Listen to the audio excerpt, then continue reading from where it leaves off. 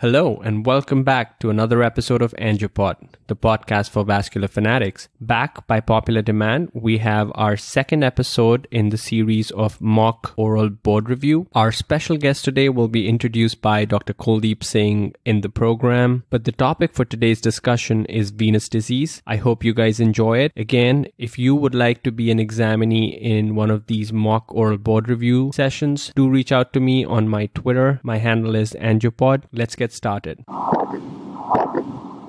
right, well, welcome back, everybody. This is our second mock oral examination. We have a special guest today, Dr. Anil Hingorani, who's an associate professor at NYU Langone in Brooklyn. He's also the past president of the Eastern Vascular Society. He will be interviewing our fellow Dr. Vijay Tanjavaur. So thank you very much, Dr. Hingorani, for joining us. And whenever you're ready, go ahead and begin. Vijay, are you ready for this? Yes, I'm ready. All right, so whenever you guys are ready, go ahead and start. Okay, Vijay, you have a 53-year-old white female who comes into the office complaining of painful varicose veins in the left leg for 13 years. All right. So I'll start with asking a little bit about on the history. When initially did she notice that her veins were enlarged, and what are the symptoms that she's having right now? She's been having pain and swelling, and they've slowly been getting worse over the years. Okay. And you said she's having it on the left leg, right? Mostly on the left leg. Mostly on the left leg. Okay. And nothing on the right. That's what the patient's complaints are? The right leg is really much less.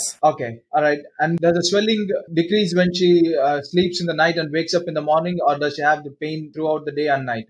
It gets worse in the evening time, and it gets worse with standing at work, and it's better in the morning after she's kept her legs up. Okay. Just for the sake of completion, ask her if she has any symptoms of claudication, such as when does the pain increase on walking, or does she make any effort? No, it doesn't get worse with walking. She's able to walk really well. Okay. And has she seek any kind of treatment for this varicose veins in the past? No. No. Okay. Any other medical comorbidities? No, she's otherwise very healthy. All right. And what kind of work does she do? She works as a third-grade teacher, so she's standing quite a bit. Okay. Does she have any abdominal symptoms such as swelling, abdominal pain, or anything? No. All right. So at this point, I'll do a physical examination of bilateral lower extremities and the abdominal examination. So she has bilateral dorsalis, pedis, and posterior tibial pulses. She does have some varicosities involving the greater saphenous vein distribution on the left medial calf and some left mild ankle swelling. The right has minimal ankle swelling and just telangiectasia. Okay. After my physical examination, I'll send the patient for an ultrasound venous duplex study. Okay. Which leg do you want to look at? I would want to look at bilateral lower extremities. Your venous technician says that the greater saphenous vein has insufficiency on the left leg of 500 milliseconds in the calf and 3,000 milliseconds in the thigh. The right calf is only 100 milliseconds of reflux in the right calf and is only 300 milliseconds in the right thigh. All right. So that meets the criteria for a deep and superficial venous insufficiency, which is superficial vein is up just at the point of 500 milliseconds, and the deep, which is 3,000, which is much greater than 1,000 milliseconds. So that meets the criteria for a deep venous insufficiency. So at this point of time, talk to the patient regarding the options of management, and I would recommend that the patient being symptomatic and having significant varicose veins, tell her that it's insufficiency in the deep venous system, so she will need operative intervention for saphenovenous ligation with stripping. Okay, the tech actually didn't look at the deep system. She only looked at the greater saphenous vein. Okay. But do you want her to look at the deep system? Yes. Then I would send the patient back to my technician to look for deep venous system and the perforators system. Okay, so she looks at the deep system. She notes no DVT. She says that the perforators look like they're small and competent, and the deep venous insufficiency is also greater than 1,000 milliseconds in both sides in the femoral popliteal segment. Okay. At this point, one of my differentials, this being the left side, is the patient could have some kind of a May-Turner kind of syndrome, compressive syndrome. I would talk to the patient regarding the endovascular options of endovenous option of looking into with an IVUS and then doing diagnostic and therapeutic intervention. She's had these symptoms for so long that she's interested in having some relief from these symptoms, so she's willing to proceed. Okay. The patient having relatively younger, not significant comorbidities, then I would send the patient for a CT venogram just to make sure that the central venous system is patent and that she has no compressive mass or anything, uterine pathology or ovarian pathology having any compression effects on the central venous system. Her insurance company denies the approval for her CT venogram as she's not tried prior conservative therapy. Then I would book the patient for intraoperative IVUS study along with the intraoperative venogram, endovenogram. They deny the approval because of the same reason. Then I would suggest non-operative management with compressive stockings and NSAIDs and limb elevation overnight to see whether there is any improvement in the limb swelling and her symptoms. What type of stockings do you want to prescribe? Above knee thigh-high compressive stockings, 30 to 40 millimeter. She says they're awfully tight and hard to put on. I would suggest that the best compressive results are with 30 to 40 millimeter, but if the patient is very uncomfortable with them, probably I'll reduce it to the 20 to 30 millimeter compression. She's willing to try it. When do you want to see her again? I would like to give a trial of 1 month and bring her back in a month's time to see if there's any improvement in her symptoms. She says that she's been using the stockings every day. She comes back a month later, and the symptoms really are not better. She's still having persistent symptoms. So at this point of time, I would reconsider intraoperative intervention, and I'll talk to the insurance company saying that the patient did not. I tried conservative management with compressive therapy and NSAIDs. The patient has no relief. So at this point, it warrants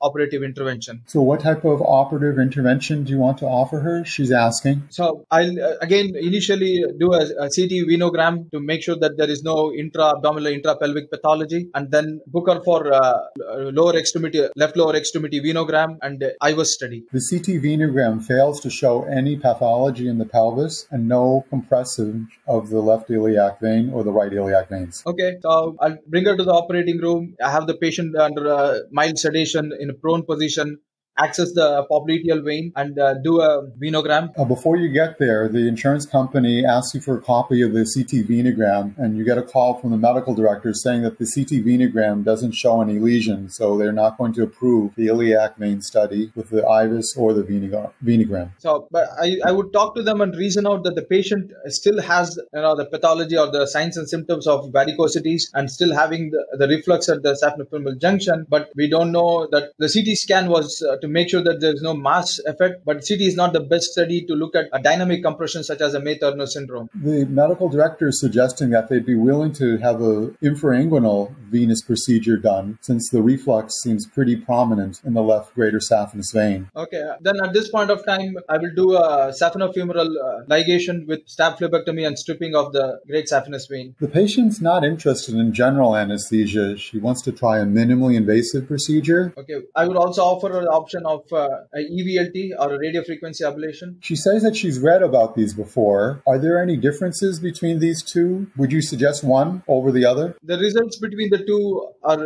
almost equivocal, so I don't have any preference of one over the other. She's willing to proceed with an endovenous procedure of the greater saphenous vein. How would you proceed? Okay, so I would access the... Before you do that, she asks you about the risks and the benefits. So the risks are that the patient might develop a new DVT secondary to the intervention as a iatrogenic complication, and there could be skin burns and skin ulcerations as the radiofrequency can have some heat sink effects. But the advantage is it's a minimally invasive procedure and it's an office-based procedure, and the patient doesn't need to be given any kind of significant anesthesia and can go back home the same day. She's quite frightened of a blood clot or a burn when she hears these. She wants to know how often these complications occur. Rate of complications are about 3 to 5%, and even if they do happen, there is anticoagulation and the effects of it is not very significant. She says that she's willing to proceed because she's still having these symptoms and been quite uncomfortable. So technically, how would you proceed with the endothermal ablation of the left greater saphenous vein? So I would have the patient in my office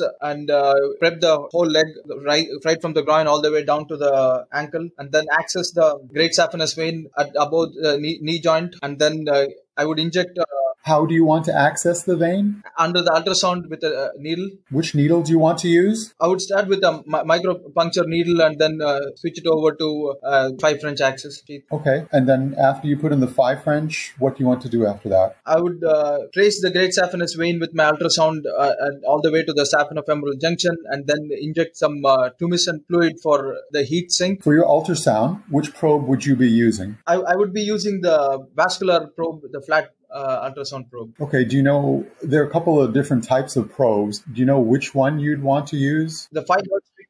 When you're looking at her greater saphenous vein, saphenofemoral junction, it looks like it's about 3 centimeters from the skin. And in the thigh, it looks about the same. The 12 hertz frequency. Okay, so you use the 12 megahertz probe, and you can't quite see down to 3 centimeters. It's hard to see. The resolution's too deep. Then I would use the probe with 8 megahertz frequency. Okay, so you're able to see pretty well now. You get your tumescent around the vein. What do you put in your tumescent? Normal saline. Okay, anything else? And lidocaine for local anesthesia, 1% diluted. Anything else? Nothing else. Okay, that's fine. So you have your tumescent and you've injected around the vein. And what device do you want to use for closing the vein? I would just use compression, sir. This is a venous system and I've already ablated the vein, so that I don't expect to have any significant bleeding from it. So I'll just compression for about 5 to 6 minutes. What do you want to use for your endothermal ablation? I've only used RFA here, so that I've not used or seen the laser ablation treatment. Okay, but you try to put your RFA into the 5 French sheath and it won't fit. It's too small. Upsize it to 6 French sheath or 7 French, whichever my company is recommending. Okay, how far from the saphenofemoral junction are you going to start? At least 3 centimeters below the saphenofemoral junction. And how are you going to treat the vein? Are you going to just treat it every couple of centimeters, or? I would use the radio frequency for every centimeter sequentially all the way up to my access point. Which radio frequency system are you using? I don't know the specific numbers of it. Okay, that's fine. So you go ahead and close the vein, and after the procedure, any instructions for the patient? So I would advise the patient to be ambulating and have the compression stockings for 3 days and not to take it off my ACE wrap. And then I would give her some NSAIDs for pain control. And I also instruct the patient that if she develops significant swelling or pain or throbbing pain, then she should immediately come back to the hospital or office to make sure that she does not develop any iatrogenic DVTs. She calls 2 days later saying that she is having some pain and swelling in the left calf. I would get the patient back to the office and do a repeat ultrasound examination of the venous system. They do a duplex. The vein is closed, but there is some clot extending into the saphenofemoral junction. Occupies probably around 20 to 30% of the common femoral vein. So this is heat-induced thrombosis secondary to my procedure. So I would, if it is just 20 to 30%, then I would treat the patient with anticoagulation. What type of anticoagulation do you want to put her on? I would give the patient one of the newer oral 10A inhibitors like Eliquis or Xarelto. Okay. And what strength of Eliquis would you use? 10 milligrams for the first 7 days. Switch to 5 milligrams for the next 3 months. She's concerned about the bleeding complications. She reads the insert and she says, do I need to take it for 3 months? This being a DVT secondary to iatrogenic complication, I would suggest that 3 months would be the best option. I would always bring the patient back 1 month later to reassess if there's any progression of the clot, and if it's completely resolved, then I would suggest that she can to stop the anticoagulation earlier. Okay, so she comes back a month later and the thrombosis is completely gone. You go ahead and stop the Eliquis, but she still has the varicose veins and they didn't get that much smaller. They're still painful. So I would do a repeat duplex study, making sure that the perforators are still competent. The perforators look competent. They are small, but she has isolated varicosities, which are quite large. They're 4 to 7 millimeters. Then I would suggest aphlebiectomy to remove the residual varicose vein. Okay, she wants to know, are there any other alternatives? I cannot think of any alternatives other than doing a staph phlebotomy. She's willing to proceed. She wants to know the risks and benefits. So the risks are superficial skin infection and that there could be some residual varicosities even after the procedure. And the benefits are that I'd be able to take out most of the varicose veins and the incisions would be very small stab. She's willing to proceed. She wants to know how often these complications occur. Complication rates, infection rates are less than 1% if done in a clean environment. She's willing to proceed. How would you proceed with the procedure? So I would bring the patient to the operating room. Depending upon where the varicose veins are at the posterior or medial or anterior aspect, I would have the patient either in supine or prone position under light sedation. And then I would mark the varicose veins pre-operatively when the patient is standing and then prep the leg and then do a small stab incisions wherever the most prominent part of the vein. And then I would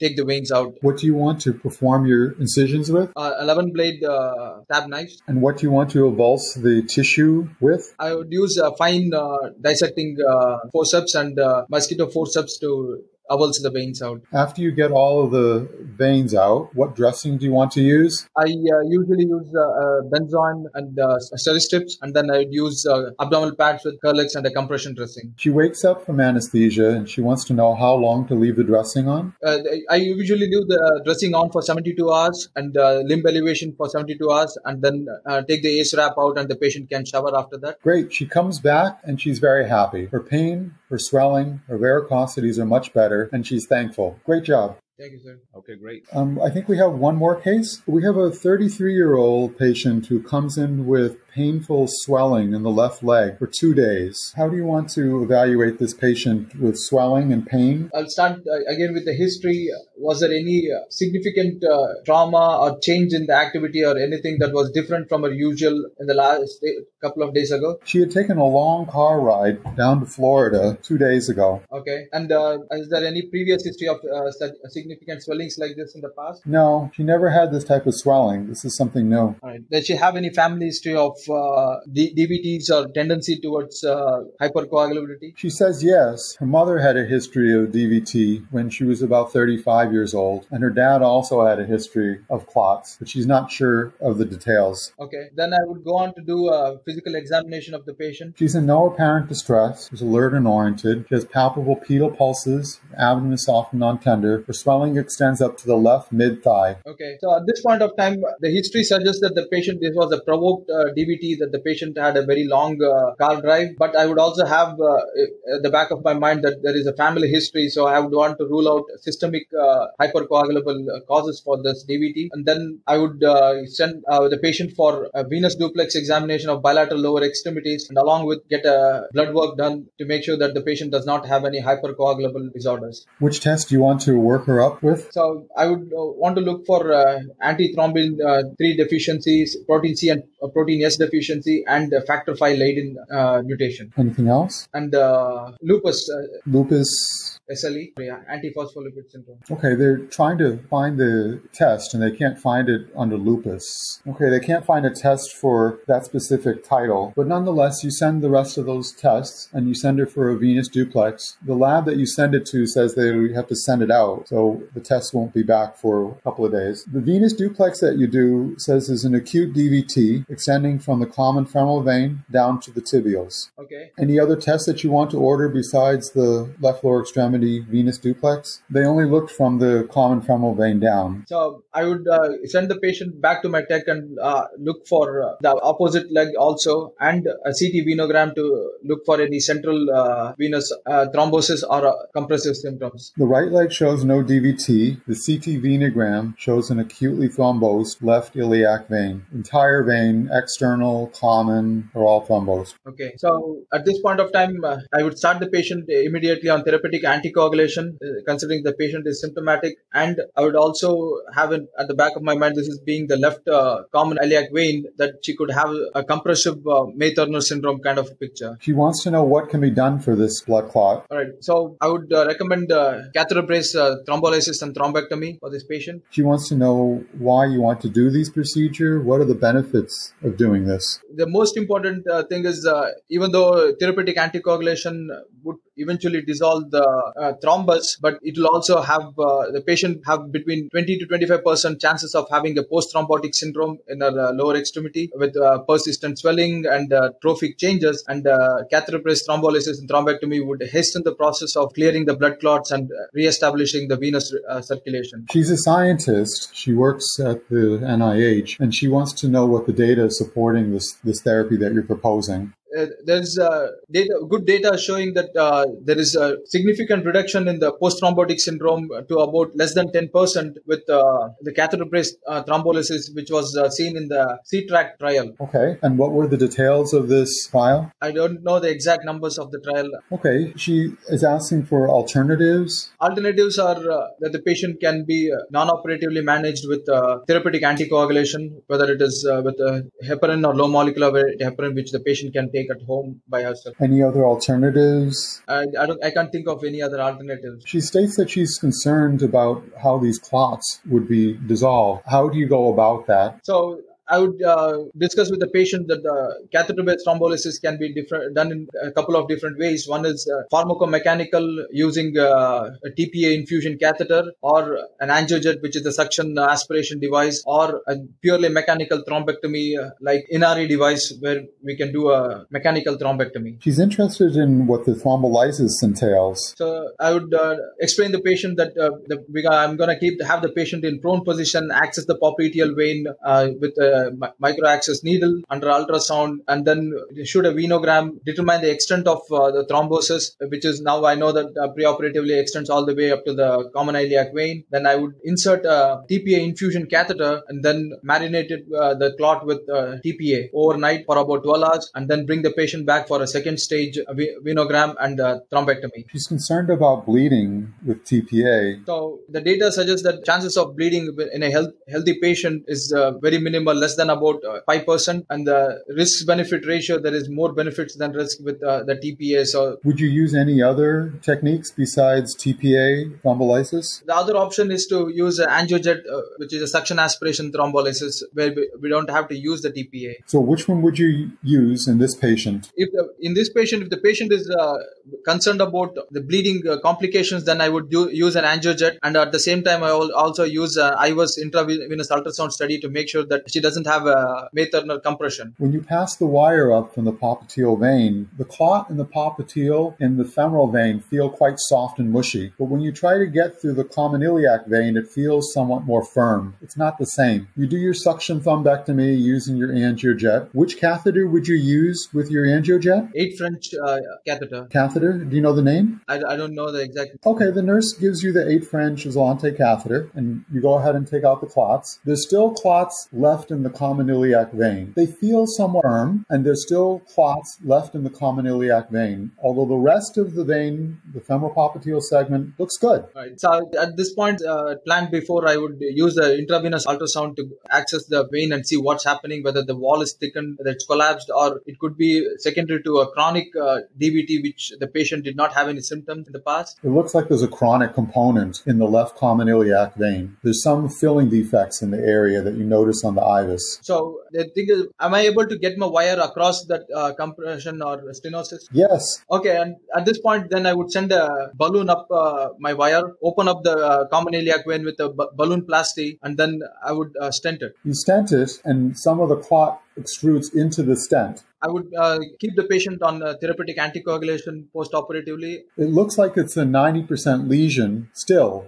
despite the stent and the balloon angioplasty and the left common iliac vein, because now the clot is within the stent. It's basically Swiss cheesed into the interstices of your stent. Then once I've stented it, then at this point, if I still have my angiojet, I would send my angiojet up the vein and see if I can suction out the clot. You do a venogram after that, and now the whole thing has closed and the dye isn't moving anyplace. At this point, I would abort the procedure because I can't think of any other options to proceed. Did you want to give heparin at the beginning of the procedure? Yes, sir. I would definitely get the... So if you give the heparin, do you routinely get an activated clotting time or assessment to see how the anticoagulation is? Then the patient might have antithrombin deficiency. Then I would give the patient FFPs to. So your anesthesiologist gets the ACT, and the ACT is normal. It's still 130, same as the baseline. How much FFP do you want to give her? I would give her 2 units of FFPs. The ACT starts to increase. You do a balloon angioplasty and stent and suction, and the stents look clear. Okay, so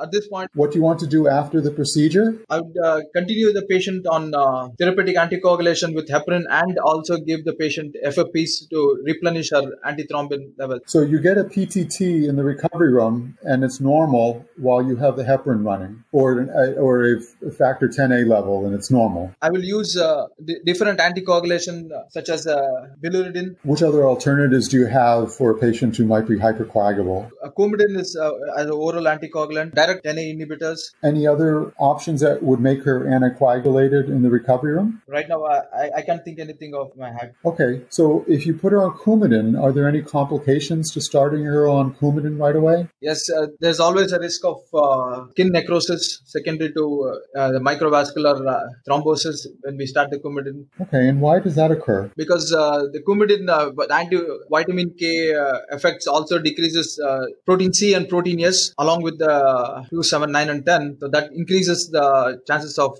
having microthrombi. Is that a problem with a patient who's hypercoagulable, who might have a protein C or protein S deficiency? Yes, could be a problem. The patient can develop skin necrosis. If you have skin necrosis, how would you treat that? If the patient was started on the medical service for DVT and there was a rash in the buttocks or the breasts or fatty areas, and you were concerned about Coumadin skin necrosis, how would you treat that? Angiomax or some other kind of IV anticoagulation or fondaparinux, switch her to some other different kind of anticoagulant, IV anticoagulant. Those are reasonable. Those are reasonable options also. So the patient is doing much better. She's anticoagulated now and she's going home. When do you want to see her again? I would bring the patient back to my office in 2 weeks' time. Her antithrombin 3 level comes back that she is deficient in the antigen and the activity. So at this point of time, I would get a hematology consult for this patient to see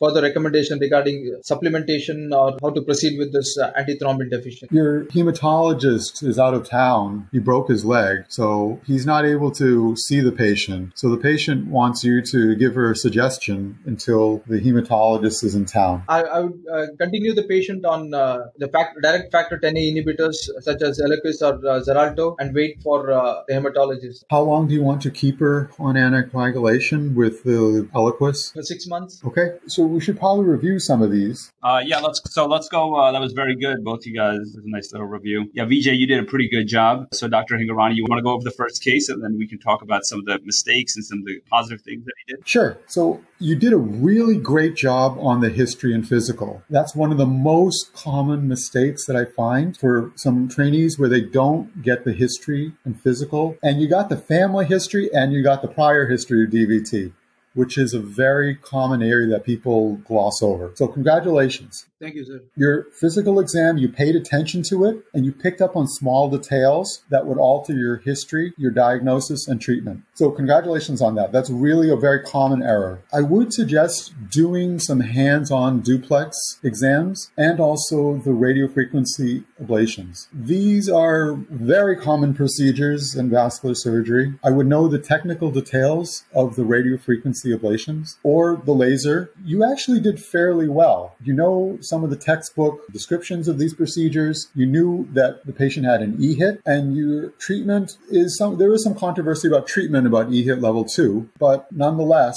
despite the controversy and the clinical significant EHIT 2, you treated the patient and the patient did well. Dr. Hingorani, how would you treat EHIT? Typically here, we treat it with about 2 weeks of anticoagulation. Vijay said 3 months. I think that's a little bit long. What do you recommend? So the American Venous Forum is actually looking at that specific issue with the EHIT guidelines. They're in for the Journal of Vascular Surgery under review now. So I'm actually not able to say anything until that publication comes out. But there is literature looking at treatment options for EHIT 1 and 2. And 3 months is probably not needed for an EHIT 2. So I think most people would probably at least anticoagulate them until the clot retracts back to the saphenofemoral junction. So I think 2 weeks is actually reasonable, quite frankly. I think a lot of people find that the clots are gone within a very limited time period, especially for EHIT2. Exactly. And there are people who don't even treat EHIT2, quite frankly, because they resolve so quickly. They have very few long-term impacts. Yeah, sometimes you see that moving thrombus a little bit, and it can be a little scary. So I typically treat it. I think it's just safe for a good 2 weeks of treatment. And,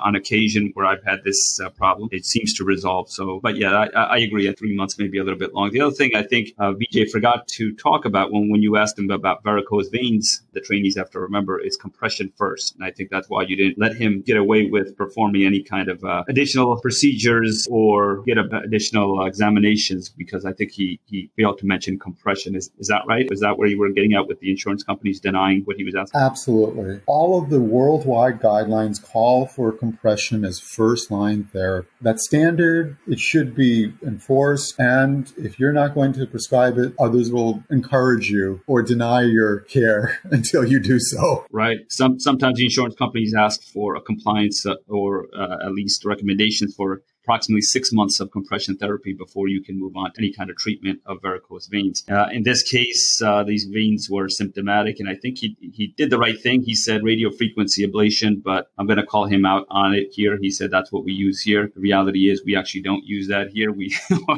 use laser, but this is often the problem with, I think, all the fellows or trainees that are finishing is that they don't do the venous procedures in the office until about a month or two before they graduate, and then they come in and they said, hey, I need to do all the venous procedures that are possible in the office and teach me right now. So I think that's where Vijay will probably be headed in the next month or so. But like Dr. Hingorani said, you do have to know these procedures. You do have to know what types of probes you're going to use, the hertz of the probes. Typically about an 8 megahertz probe is what we use. Remember, the higher the frequency, that's used for very, very superficial vessels such as radial artery and things like that. Am I right, Dr. Hingorani? Absolutely. Absolutely. But the basic of ultrasound is something you need to know. You're going to be taking the RPI exam. You're going to need to have the basics under your belt. This is our bread and butter for diagnosis and treatment. You need to know the basics of ultrasound and for venous disease. Exactly. And that's always going to be tested on the oral boards, that's for sure. Another question is, you told him, I think this patient on that first scenario had deep venous reflux. How did you want him to manage it? I think he was asking, he wanted to go in with an ultrasound, intravascular ultrasound, and evaluate the iliac veins. Where were you taking him on that way when you have a patient has varicose veins and also deep system reflux? There's no real good literature about how iliac vein stenting affects the deep system or the superficial system. However, there are some ongoing trials looking at that specific issue. And Vijay also hit on an important issue about which one do you do first? Do you do the ablations first, or do you look at the iliac veins? And there's some literature that goes back and forth on that also. So Vijay, some of the questions you had, we don't have good answers for, but I do think that it is worth knowing the literature, knowing the effects, the risk benefits alternatives of these procedures, and you knew those. Thank you, sir. Anything else, Dr. Hingorani, on that first scenario? And then we could talk about the second if there was nothing else. I think you did a good job overall, but I do think there's some areas that were identified that you need to work on for basic venous pathophysiology in terms of treatment. Yeah, I think we'll get him in the office and have him on my vein day. I think you need to start following us around. Let's talk about that second scenario, that patient with the DVT, the iliofemoral DVT you gave him. One thing I wrote down when he was talking about the trials that you asked him how to manage that problem, right? So I think he jumped the gun, and he wanted to go ahead and start to lyse this patient and what have you. I think that's literature is still out there as well, is what to do with these patients with iliofemoral DVTs out there. I don't think there's any clear-cut evidence of how to treat those. You can still treat those with medical management unless the patient has significant symptoms. Absolutely. But it's important to know what little literature we have that's randomized controlled trials. And the reason why ATTRACT is so important is that we have very little RCTs. Know the RCTs well, because they're fair game on your writtens and your oral exams. Now, Dr. Singh has pointed out important weaknesses of this trial also, that it wasn't so clear-cut in terms of its effects on iliofemoral DVT in terms of long-term post-thrombotic symptoms, although at least up to 2 years. We don't have the 5-year data. Yeah, exactly. I think a lot of people thought that this trial, we're talking about the ATTRACT trial. Now, Vijay said C-TRACT. C-TRACT is a different trial. That's a trial that's still ongoing. That's looking at chronic DVTs. But the ATTRACT trial is what Dr. Hingorani what he's talking about. And that's that trial where I think you mentioned that there's good literature that you can lyse these patients. They'll have good results in terms of post-phlebitic syndrome. That's actually not true. The ATTRACT trial did not show that. It only showed that there was moderate improvement with these patients compared to patients that receive anticoagulation alone. So I agree. There's just not enough literature out there. When the leg is so swollen and the patient is young and the patient is very symptomatic, we're a little bit more aggressive than we used to be. But again, I don't think we have great literature out. But nonetheless, you said this patient has an iliofemoral DVT. She's 33 years old, and you said this patient might benefit. You knew the risk-benefits alternatives. You knew the technique, and that's important. The hypercoagulable states, there's a chance that they may ask that on the orals or the written exams. There's a good chance. If you got into that stage, you're doing pretty well. But do know some of the other agents besides Coumadin, besides IV heparin. You mentioned some of the other agents, Angiomax, but don't forget basic agatroban is fairly readily accessible and fairly easily to control. Coumadin is important also, but know some of the problems with Coumadin and know some of the problems that are with the DOACs. Yes, exactly. That's definitely up for grabs. But like you said, that's deep into the conversation. So if they're asking you those details, that means you've hit everything else right, and now they're really testing you on some high level stuff. Yeah, I think Vijay did a pretty good job on that as well. Let me try to think. I think that was all. I wrote down some of the issues that you guys were talking about. Vijay had issues with, and some of the important things. I think we highlighted everything. I think that was a pretty good scenario, and thank you for your time. Thank you, Vijay. This was a lot of fun, and good luck on your exams. I'm sure you're going to do fine. Thank you, sir. You have a good day. Be well. Take care. All right, that's all. Anil, thank you so much. Hope to see you soon. Looking forward to it. That was an amazing session. Actually filled up a lot of my knowledge gaps when it comes to venous physiology and treatment of venous disease. Dr. Singh, I did have a few questions, especially some technical details about radiofrequency ablation and laser, since, we don't really get to do as many of these cases. And I think all of the residents and fellows would benefit on information about these two procedures. Oh, okay. Well, first of all, Dr. Hingorani made a very good point. I think it's always a good idea to come down to the vascular lab, do the ultrasounds yourself. Here at our fellowship, we do the first 2 weeks of the fellowship is really being down at the vascular lab, following the vascular technicians around and scanning DVTs, arterial duplex, really get to know the ultrasound machine. Fortunately, the fellows, I don't think they always comply. And as soon as they see a nice case, they run out of the vascular lab and go do that instead. But, this highlights how important that is. You do have to know the probes and what have you. The second part is the fellows really should be going to the office and do venous procedures. It's very important when you get out in practice. You'll be amazed at how many of these procedures you're going to have to do, because that's part of your practice. So it's a very good idea to start. Okay, so let's talk about the procedure. So, as we discussed, when patients come in with varicose veins, first and foremost, always compression. So you need to do 6 months of compression therapy, see if that helps. If that doesn't help and the patient is symptomatic, only then and only then can you go ahead and treat these patients. When you treat them, you want to check for saphenous vein, and you want to check the patient in a standing position, check the saphenous vein. You compress the calf, put an ultrasound probe on the saphenous vein, and when you compress the calf, you're going to see the blood going upwards. When that blood starts coming back down, that's called reflux. And if that reflux is greater than 500 milliseconds, that's considered an incompetent saphenous vein. Typically, we wait even more than that. So 500 milliseconds is really not that much, but that's considered reflux. So if there is reflux, then the options are two to treat them. One is an open surgery, and that's at what Vijay initially said. Open meaning ligation of the saphenofemoral junction and stripping of the vein, but that's kind of a pretty morbid operation, and it's pretty painful. So we often offer these patients a radiofrequency ablation or laser treatment of the saphenous vein. When you compare the outcomes between the two, they're very similar, open versus endovenous surgery. Now, of course, when you do endovenous surgery, there is a small risk that these veins can open back up and the patient may need the procedure again, or the second time you may need to just ligate the vein. But when you're doing the procedure, it's typically done in the office. We access at the knee or just a little bit above the knee. We don't access at the ankle. well. Why is that, V? Because first thing is the amount of soft tissue coverage very less in the leg. So the patient will have more skin issues. There could be ulcerations and heat sink effects are less. And those veins could, if there's any residual veins, we can always do a small stab trabectomy and remove them instead of doing a radiofrequency ablation. Yeah, well, the biggest reason we don't do it is there's high risk of nerve injury. Nerves that run right along the saphenous vein, you're going to wind up burning those nerves and then cause a lot of pain with these patients. So that's why we go above the knee. So when we place our probe, you can use either a radiofrequency probe or a laser probe. You take that probe, you bring it up to the saphenous femoral junction, and then you pull it back up, usually about 2 centimeters from the inferior epigastric vein. That's the answer that he was looking for. You also infuse tumescent, which consists of usually saline, a little bit of bicarb, and also lidocaine. You infuse that on top of the vein. This way, number one, it prevents some of that pain, and it also pushes the skin away from all that tissue. And this way, you don't get a burn of the skin. So what you basically do is you turn on the machine, you start pulling it back, and you heat the entire vein. Once that vein is heated, it basically thrombosis. The only risk of that is what we said EHIT, meaning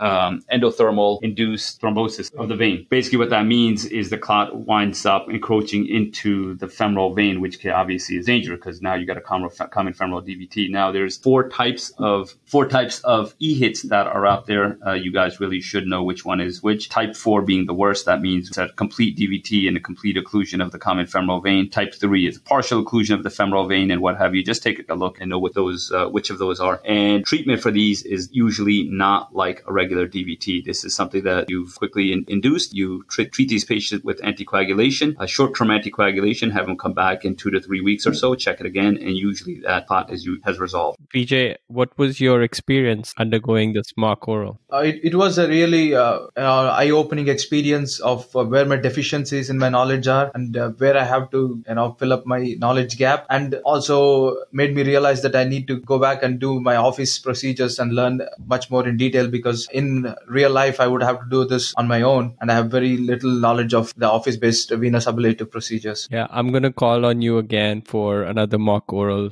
pretty soon. Yeah, sure, man. Yeah, I think it's very good practice, and it's nice that the fellows are willing to do it. It's always nerve-wracking, but it's a very good preparation for the real thing. So I think for Vijay, I assume all you guys would agree with me when I say that was one fantastic mock oral board review on venous pathology. Thank you guys very much for listening. We have gotten tremendous support for these series and we would like to keep them coming. Do subscribe to our channel and share the channel with your friends and colleagues so you can support us. Until next time, thank you and have a good day.